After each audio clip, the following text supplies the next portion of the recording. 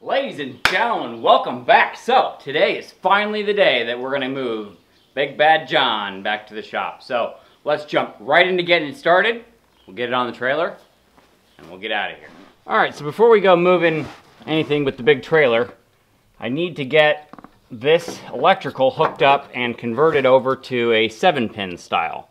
It's got this old external blade type electrical plug for a trailer, and pretty much it's just going to be taking these wires and wiring it up to the proper one on this connector, which will then give me the ability to have the 7-pin or the 4-flat.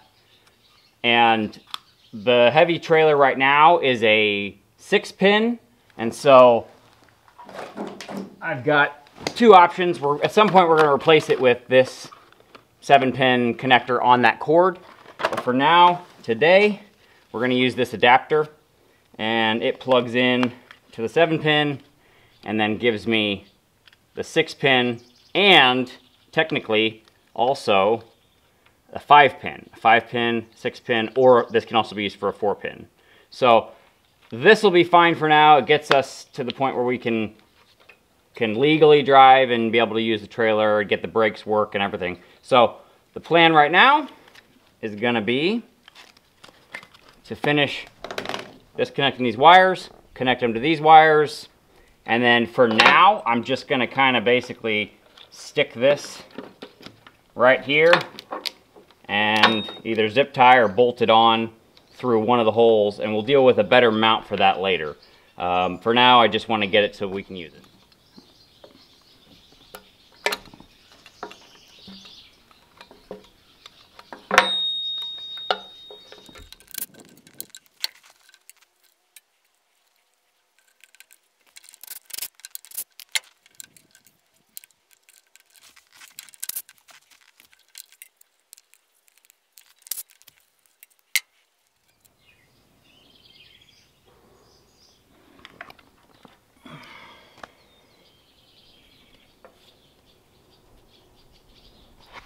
There's our ground wire. I'm going to cut, splice all the wires together with these crimp connectors, and then we'll put shrink tubing over the top of that. Alright, got them all connected. Heat shrink them.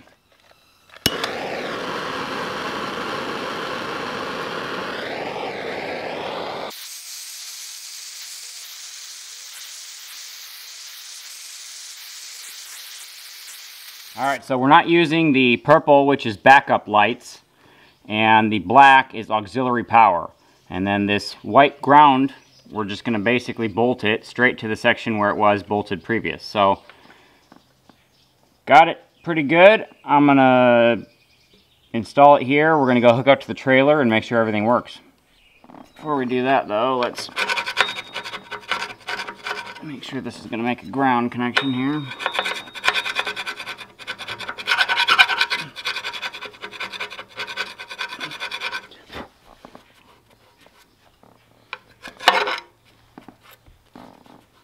There, I'm down to bare metal now.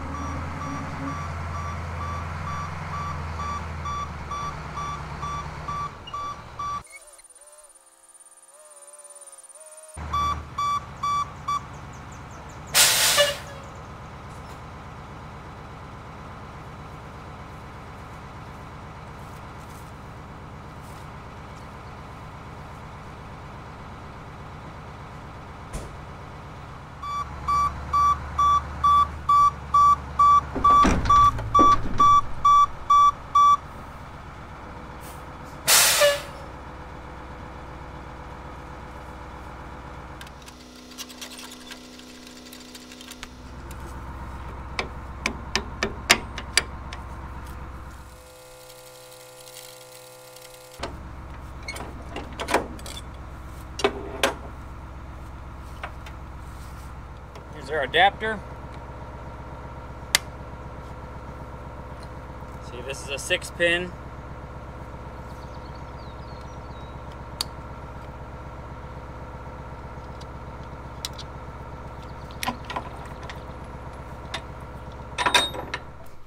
All right, We got left turn signal, right turn signal.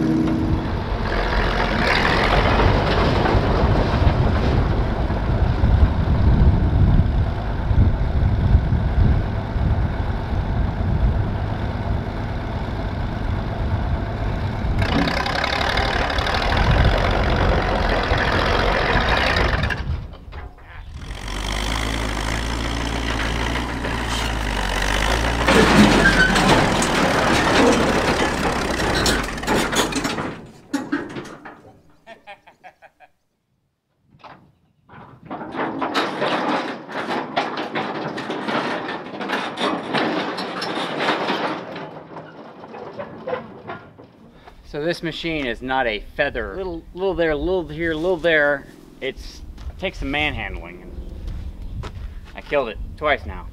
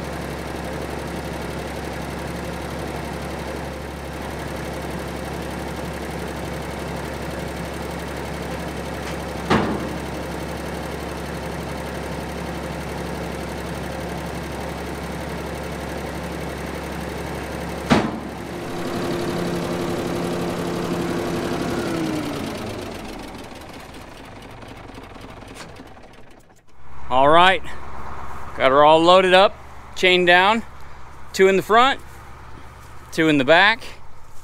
We are legal. All properly chained, got it well centered on the trailer. There's the rig. Let's get Big Bad John on home. Here we go.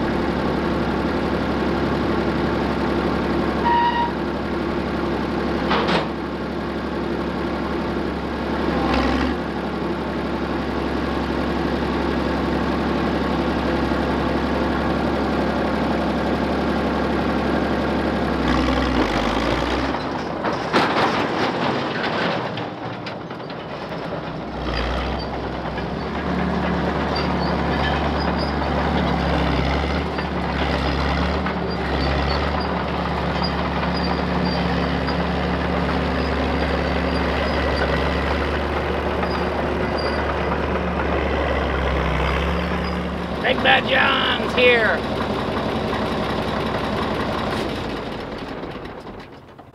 Oh yeah, the International did actually really well. I had to crawl up that first hill, but past that, I ran 45 to 55 miles an hour the whole way. So happy we got it here safe and sound.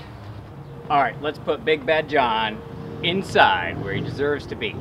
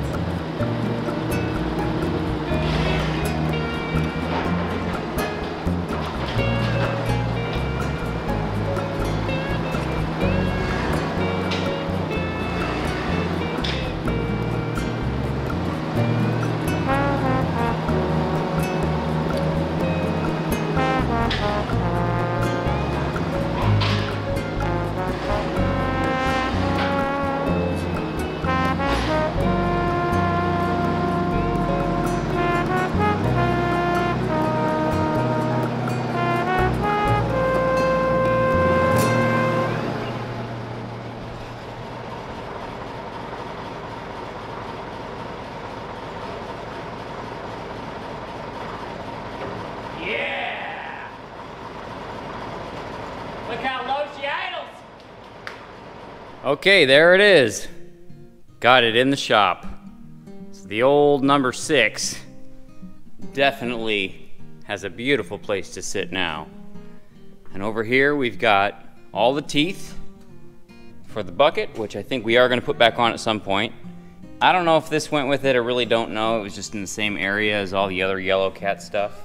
But got the grease pump for doing the tracks, all the other tools and miscellaneous stuff that we'll go through at some point in that box. Got these wrenches. One thing I am working on collecting is I want to get the entire toolkit that came with this machine. And I'm pretty sure I have most of it. There's quite a bit in that box, the small stuff. Some of the other things I actually might have at my shop. I know I've got one of the big long pry bars that would have come with these old cats. Trying to get all the wrenches. I've got a couple different Alamite hand grease guns. I want to try and make this machine as complete as possible because it is just in amazing shape for its age.